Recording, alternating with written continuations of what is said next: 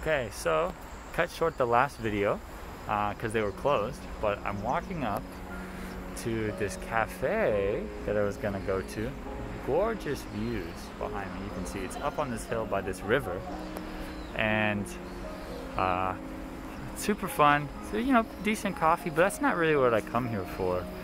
Because what I come here for is actually right here. Ami, hello. Just this sweet girl, and she's so soft, and she's friendly. And look, I mean, her cage is not high, but she doesn't jump out. So sometimes I like coming here to visit my friend. Her name is Ami, and she's so sweet. Look at her little floppy eared.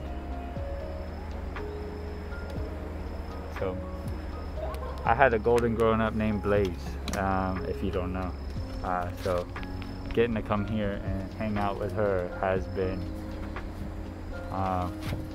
really fun. Also emotional too. Oh, look at her, just so sweet. Just want to squid it.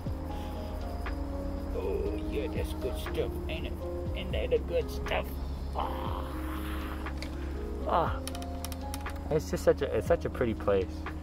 And I'm telling you, look, her fence is so low she could jump out of it. That's how well trained she is. She's so sweet.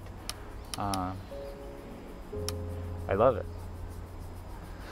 But yeah, you know, it's tough losing a pup.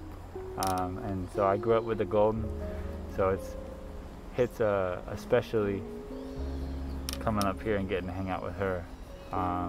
So I feel kind of blessed to be able to hang out with her, and so I plan to come and do lots of visits. We came up here because Isabel was interested in checking out the cafe. There was a different cafe that we liked, and I wasn't a big fan of the coffee here. It was okay. It wasn't better than the one that was closer to us. Is the big thing. Then as we were walking out, we noticed her, and I said, okay, looks like we found our favorite coffee shop, because I'm coming back like at least once a week. So